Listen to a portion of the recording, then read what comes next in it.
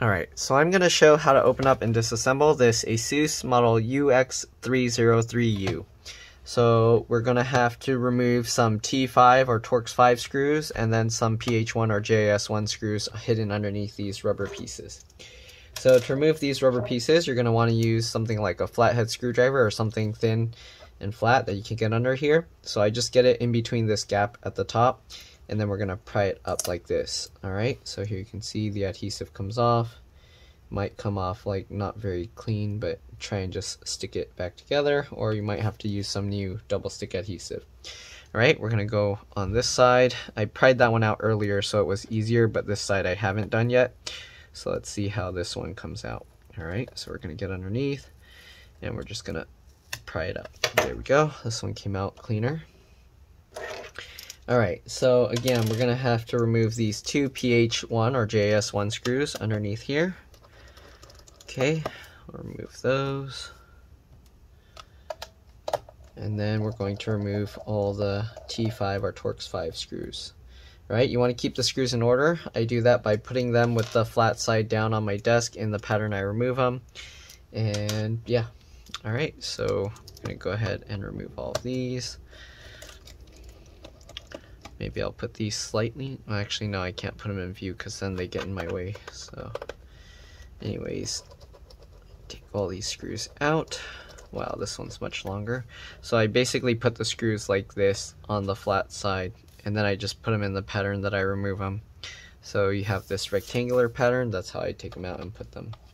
Alright, so I'm going to remove all of the screws. Okay, you're welcome to fast forward through if you don't care to watch, but you can also just unscrew yours while you're watching. So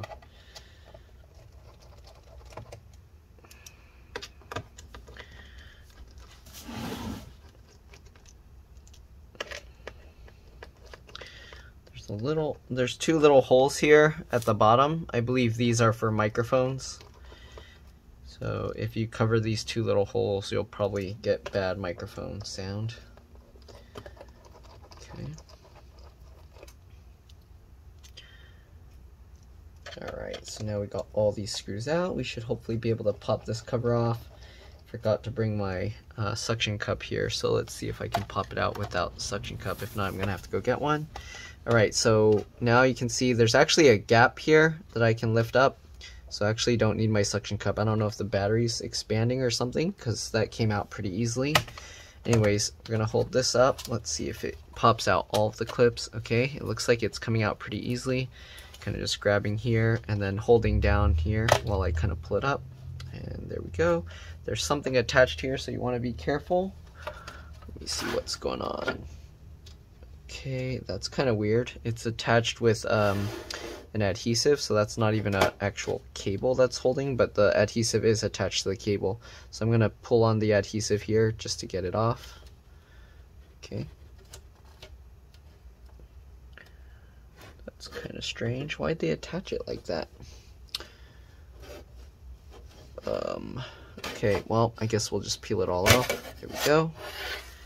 Okay, so I don't know why they attached that adhesive like that onto here, but we got that out. If you just yank on it, you'll end up ripping out the wireless antenna, so you do want to be careful. It's attached to both wireless antennas. And it looks like there's two pieces of tape, so we can actually separate this. Sorry, my head got in the way. So I'm going to peel that off, and I'm going to put this back on top. Alright, let's go ahead and reattach this. So line up the little screw hole here, and then we're gonna just put this tape back down. Go. I don't know why that's there, but whatever, it was there, so we'll put it back. Okay, so we got this connector here. So this has two screws. You can pull that up and you can separate the CMOS BIOS battery board with the wireless card and the two USB ports here, as well as the SD card slot here. Okay, I'm not going to do that. This one has an issue turning on. I'm hoping it's a RAM issue, so we're going to be removing the RAM and cleaning it up just to see if that will help, but it looks like there's only one stick of RAM here. So anyways, I'm going to peel up this piece of foil, so it's actually taped over the side, so I'm going to try and peel that out the side off first. There we go. And let's see, this side. Okay, I don't know why they put all this tape on it, but let's peel this up. Okay, man, it's stuck on there pretty good. Okay, peel up the adhesive there. Oh, it tore a little bit. Alright, so we'll do that. Let's peel this adhesive back. You want to hold the stick of RAM down because you don't want to rip that out with the adhesive. Right, once you get past that, then you should be able to pop these two to the side and take this out. There is RAM soldered to the board there, so I'm actually going to test it with the internal RAM and see if it turns on. If you want to know how to remove the battery connector is right here. Let me zoom in. So it's right here. I just get my fingernails underneath the wings of this one, and then you just pop it up, just like, oops, just like this. Ow. There we go. Okay, so just like that, we got that disconnected. I'm going to try a complete power reset. So I'm going to disconnect the CMOS or the BIOS battery as well. So it's right there. I just grab the wings and I kind of just wiggle the connector just like this, and it pops out. All right, you got the hard drive here. So the hard drive, it looks like we'd have to remove the battery to get to it. So let's zoom out and let's actually remove the battery. Okay, so the battery, all the internal stuff I think is held in with PH1 or JS1 screws. Battery has 3 along the top and then 2 along the bottom. So let's remove the 3 screws up here. Again, keep them in order because they can be different size, shape, and lengths. Right. Actually, we might not. Oh, actually, yeah, we do have to remove the battery. Okay, and usually after disconnecting the battery, I press and hold the power button for 10 to 15 seconds to drain the power, just to be safe. So I'll do that after I actually pull the whole battery out. Alright, so we got that out. We're going to lift the battery up. It looks like the speakers are attached to it, so you want to be careful. I'm going to disconnect the speaker connector here, just like the CMOS battery. Kind of grab the wings and you kind of just wiggle it as you pull, just like that. Alright, so here we go. The speakers are somehow attached to the battery, and I don't want to disconnect all this cable because then I'll have to put it back, so I'm just going to flip the battery over. There's a battery model number here. Shoot, I need to turn this whole thing over, huh? Okay, so the battery model number here, C31N1339. I think the speakers are just double stick adhesive on top, onto the battery, sorry. So if you wanted to somehow peel them off, it looks like you can. You got, okay, so you got this one cable here for the microphone, and apparently only one of the microphones is real because there's only a microphone actually here. This side has nothing there. You got the trackpad or touchpad cable here. These cables come out just by flipping these little latches and you can pop them out. Again, I'm going to leave it in. Got this connector here. I'm not sure what that's for. It might be a keyboard backlight connector. The keyboard connector is right here. You got the LCD LVDS connector. If you do remove this, you want to make sure disconnect this battery and then open the laptop, press and hold the power button 10 to 15 seconds before you try and pull this out. But these kinds of cables, when you pull them out, you pull up on this tab and then I just get underneath and pop it up like that. Alright, you got the fan connector. CPU or processor is soldered to the motherboard, so you can't take that out. And that's pretty much all I see under here. So I'm going to flip this back over and we're going to put the battery screws back in. Alright, just to keep it safe. Alright, and if you're wondering, this middle screw here is longer than the rest, so if you accidentally mixed them up, hopefully that'll help. Okay. Oh wait, I forgot. I have to take out the hard drive. Okay, so let's flip the battery back out of the way. Okay, so there's one part here for the hard drive, so I think if the battery is left on, then you can't remove that. There's 3 screws holding it down after you remove the battery, so 2 up here and then 1 down here. Okay, remove the last one. Alright, once you got all those screws out, you just grab this and then you kind of wiggle it and pull it back. I'm going to hold this down. Alright, and there we go. So we got the hard drive here.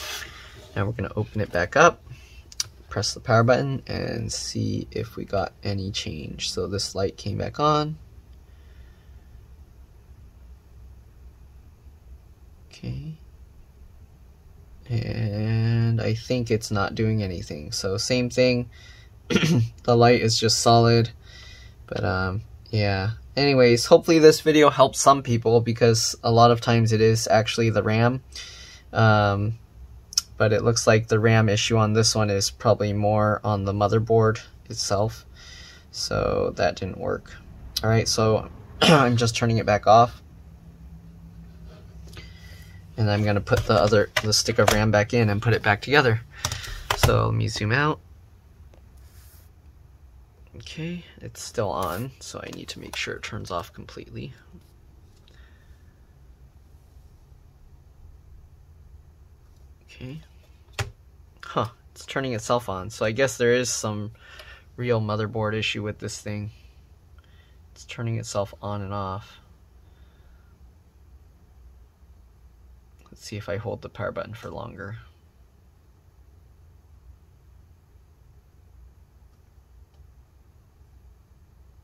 Yeah, it looks like there's some other weird power issue because the thing keeps turning itself on. So that's not normal behavior. Anyways, I guess we'll just put the stick of RAM back. It's not going to do anything, so I'm going to pop the connector here to turn it off. We'll put the stick of RAM back in. Add an angle like that. Just click it down. Make sure these wings of the foil are out, and then you can wrap it back over. I mean, they did break, but... Alright, so let's clip the battery back in, even though it's just going to keep turning itself back on and off. And we'll put this cover back on. Flip it over. If you want, you can line up the little screw hole mount thing again. It looks like it's already lined up. Oops, or not.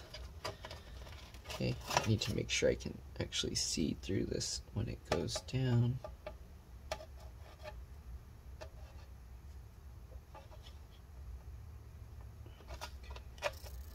So I need to put the screw there so it stays lined up.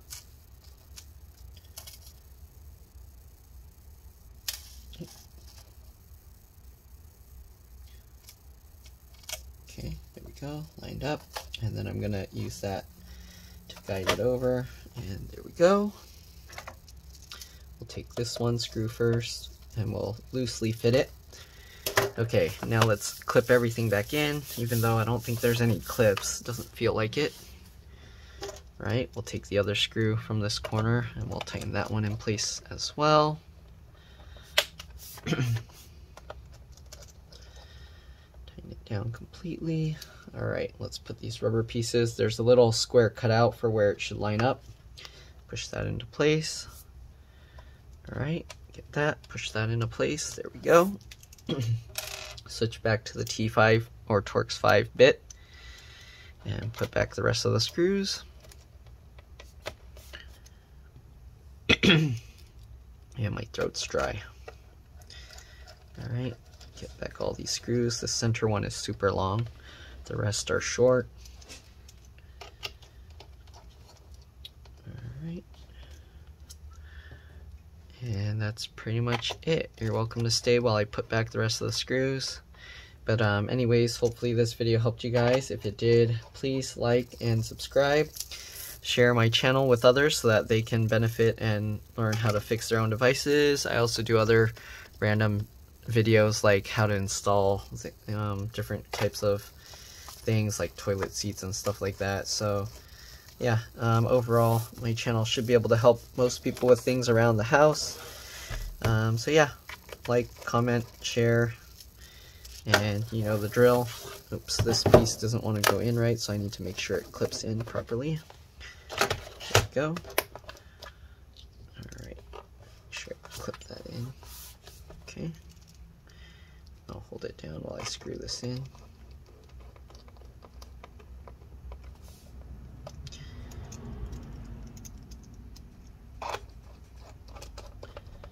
Alright, and there we go.